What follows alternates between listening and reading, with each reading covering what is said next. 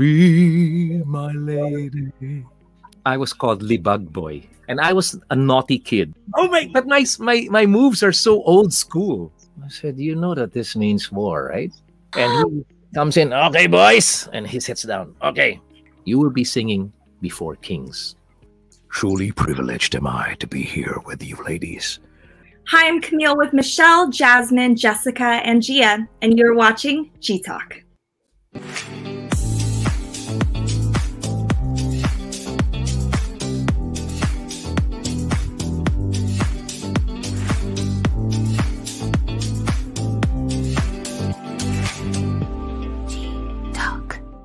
He is an award-winning singer, songwriter, actor, musician, dancer, record producer, and TV host. He is the founder of the Shining Light Foundation Philippines, and he is the first UNICEF Philippines National Ambassador. He is a survivor and a warrior from battling kidney cancer, a bypass surgery, to having type 1 diabetes. He is called Mr. Pure Energy due to his high-energy dance performances. Please welcome a world-class performer, Edgardo Jose Martin Santiago Valenciano, more popularly known as Gary Valenciano or simply Gary V. Hello, everyone. Why am I feeling a bit nervous about being interviewed by wonderful ladies? And I'm like, okay, let's go for this.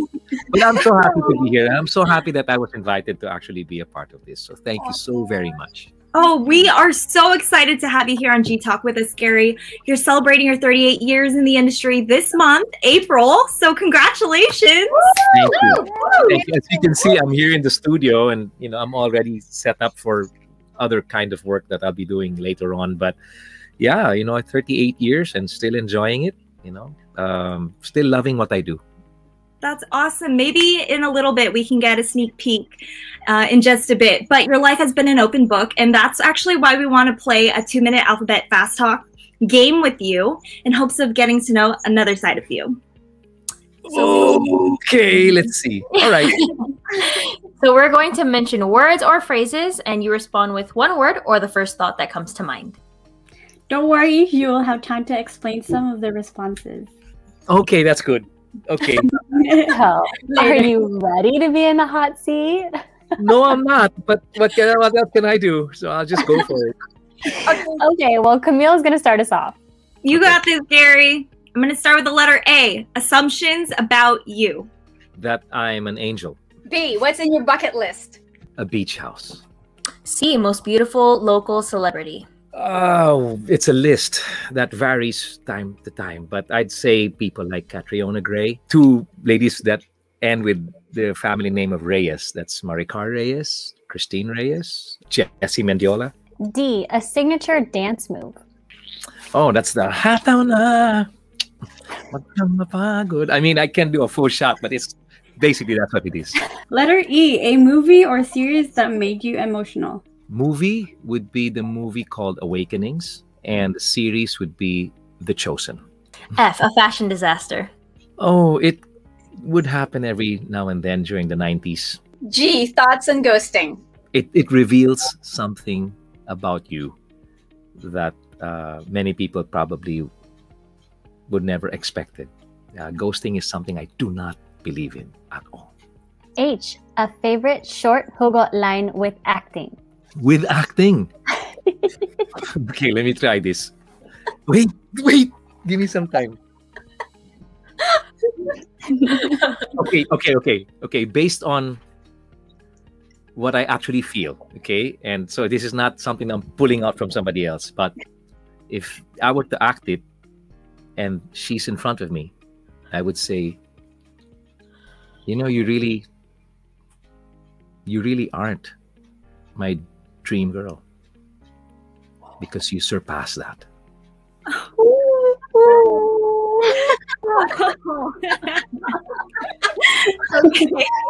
It's hard to act when you actually believe that, because that's my wife.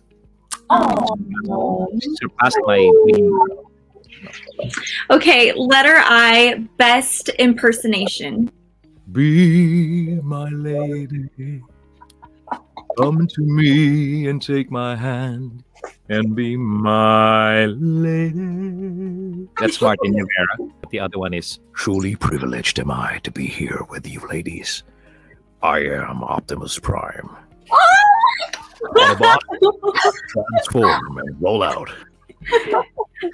Letter J. Share something juicy about yourself.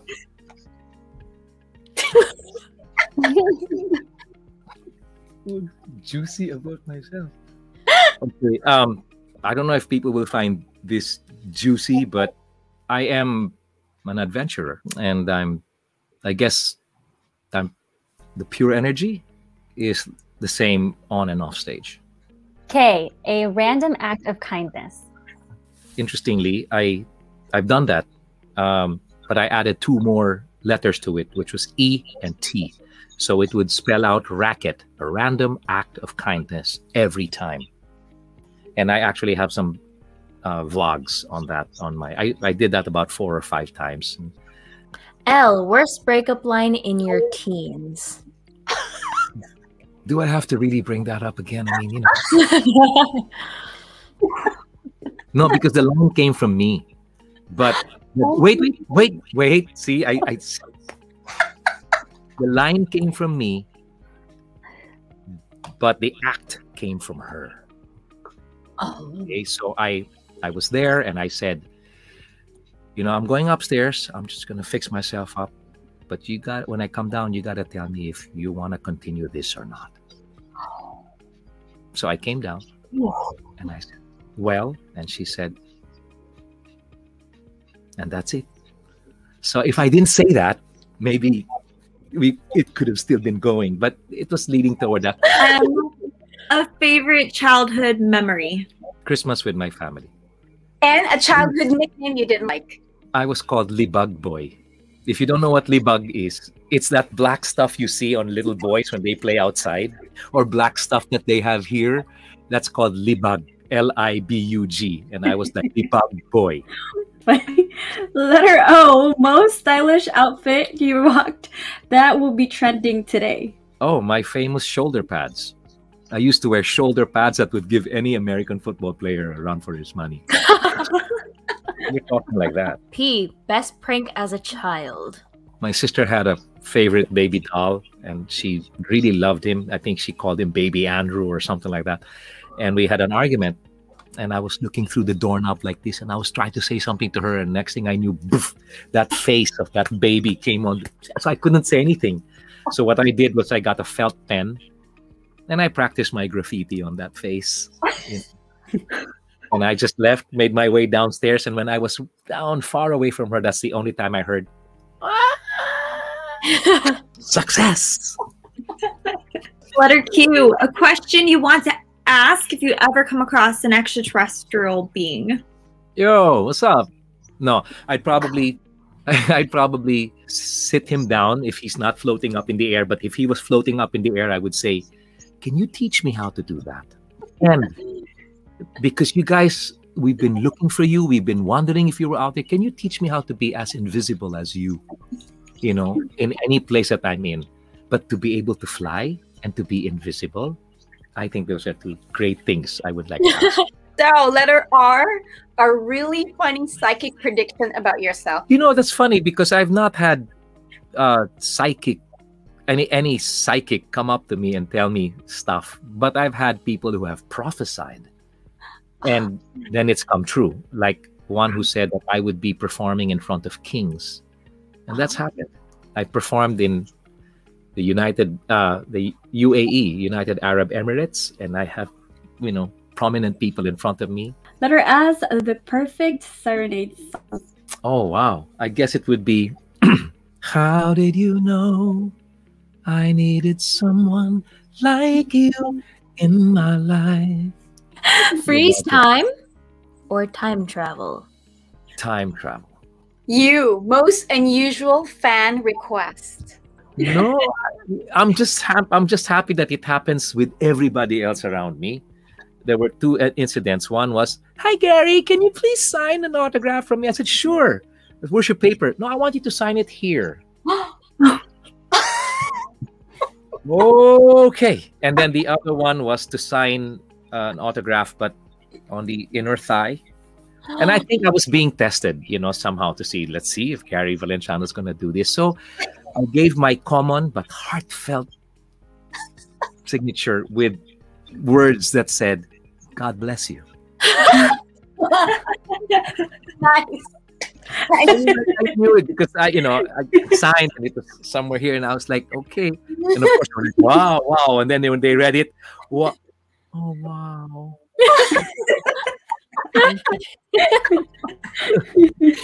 Oh my The God. best word to describe you that starts with the letter V. Victorious. Okay, W, the best way to woo or make suyo Anjali. Easy. Han, so and so and so, blah, blah, blah, blah. We can talk about this over some wine. Oh. You get my wife wine, cheese, crackers, grapes, and some cold cuts. You'll be one of her best friends for sure, for life. Wow. Yeah. My taste. Letter X. A favorite X-Men superhero. There are two. X-Men. Ooh, I'm actually a DC guy, but X-Men, yeah, I like Wolverine and I like Quicksilver. Why? Note to your 80-year-old self. Hey, Gary. You've gone through a lot, huh? Are you ready to come home now? Okay, Z, what would you do if you were a zillionaire? Wow, that's even... I've never heard that word zillionaire before, so that means it's many times above being a multi-billionaire. So I think that perhaps 90% of my being a zillionaire would go into making sure that the entire world gets the cure to COVID-19.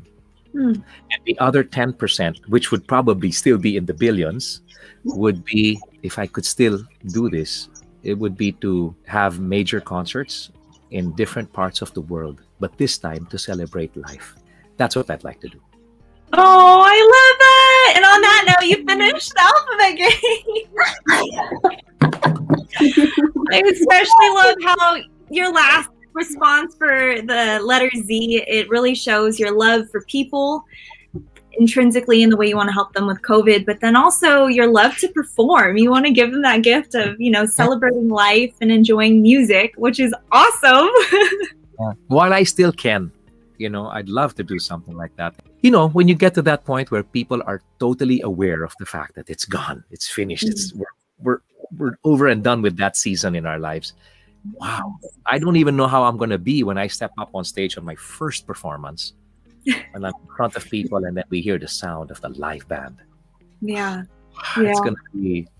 I think it's gonna go on for about a minute or two of just being there, and then, bang, then the music can just start.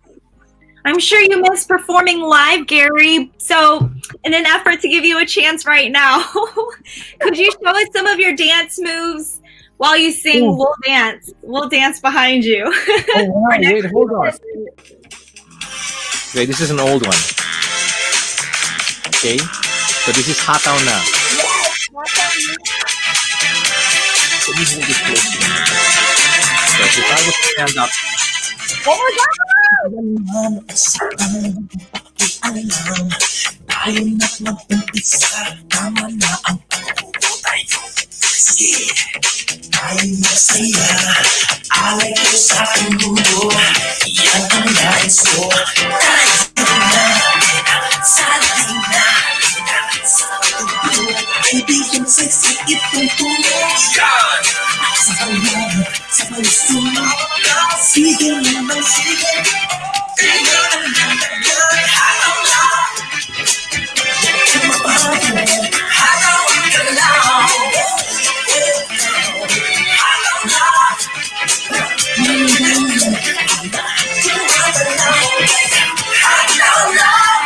That's it.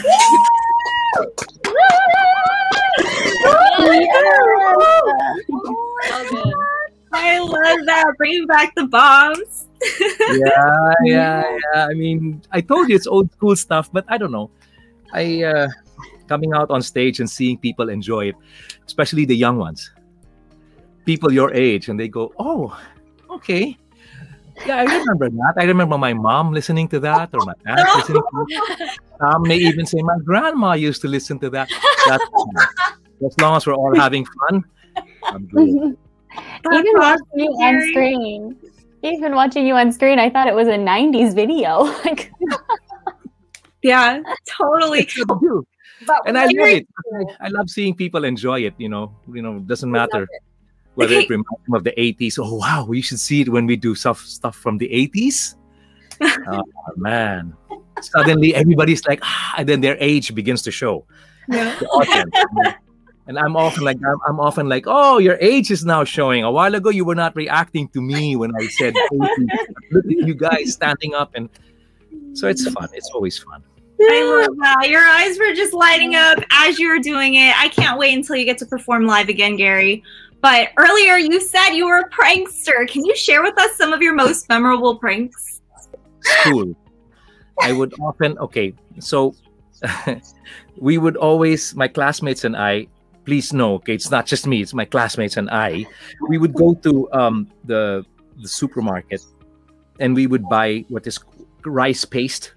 They would come in plastic tubes like this, almost like toothpaste kind of containers, and you could squeeze out the paste and you could put it here. And it's to paste your projects in school. You can paste them all together. So what we would do is we would put it here on our fingertips, and then we would go, and we could do it to anybody we wanted.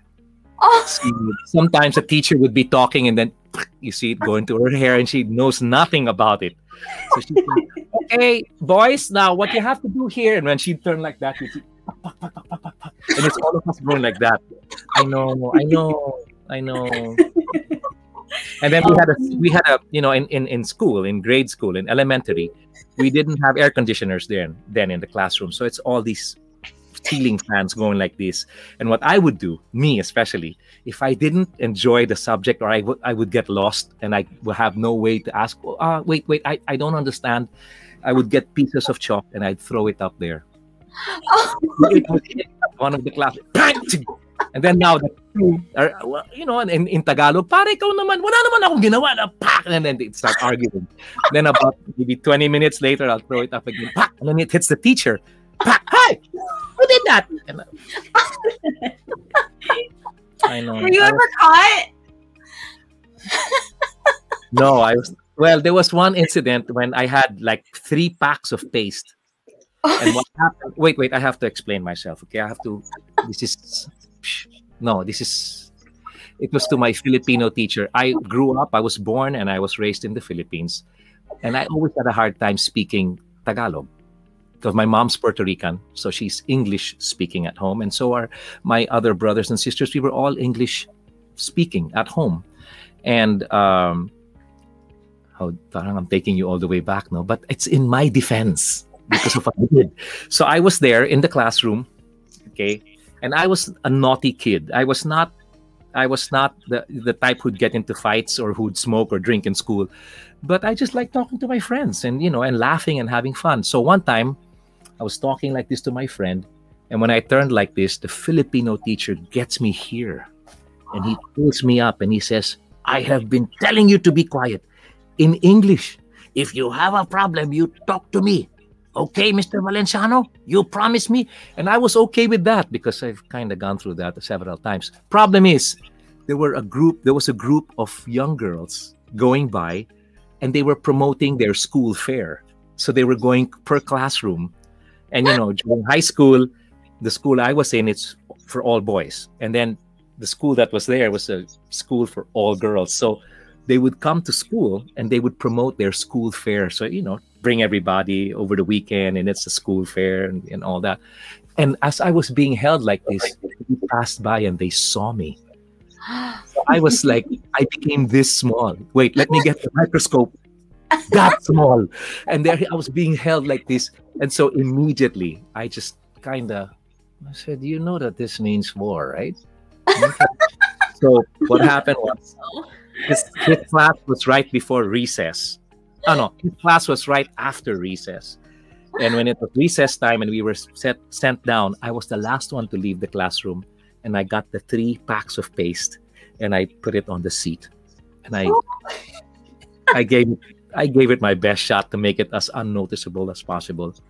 So we came back up from recess, and he comes in. Okay, boys, and he sits down. Okay, ang gagawin natin ngayon, ano? And of course, everybody was laughing, and he's asking, why are you all laughing at me?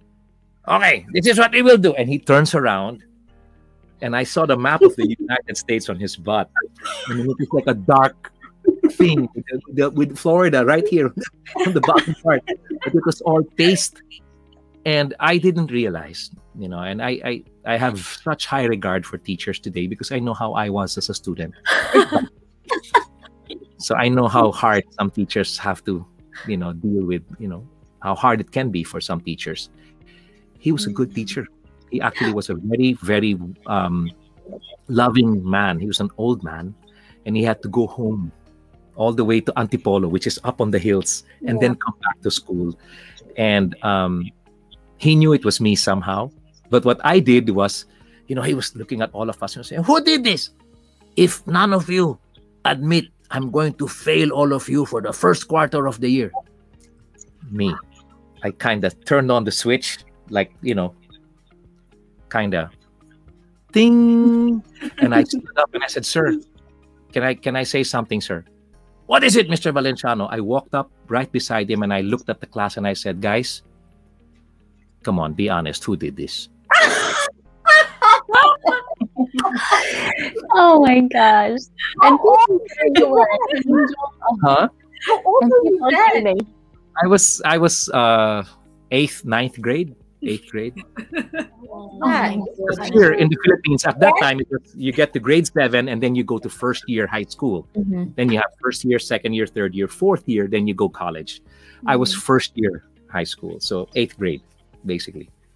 And yeah, I did that. But he knew. He called my mom and they had a talk. And you know what he told my mom? He says, you know, your son, Gary, is a young boy I find so much promise in. He just has to listen to me because I'm willing to be there to teach him after classes all the time. Wow. And of course, my heart was broken. And all my other classmates, even if they were laughing, they loved that teacher because he was just a good man. And he secretly loved you, Gary. No, he did. Right? He told that, he openly said, I love your son. He's a good young boy. He's naughty, but all these young boys are naughty. But Mrs. Valenciano, I had to go back all the way to Antipolo. I come back to school. It's already 3 p.m. I have a very hard time. I don't have a car. I only take the Jeep to go home.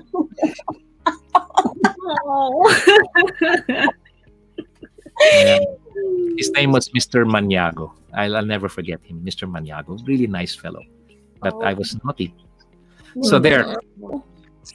Thanks for watching. We hope you enjoyed this episode. Stay tuned for part 2 where we hear more heartfelt stories from Gary V. It's more than your random acts of kindness. You also have your intentional kindness, which you can feel through your music. And you have a brand new song called Make Us Whole Again, which is out on Spotify, Apple Music, YouTube, and all online platforms. So people who are watching, please check it out. It's such a beautiful song. All right, I'm good. Anything else here? That's good. Oh, Alicia.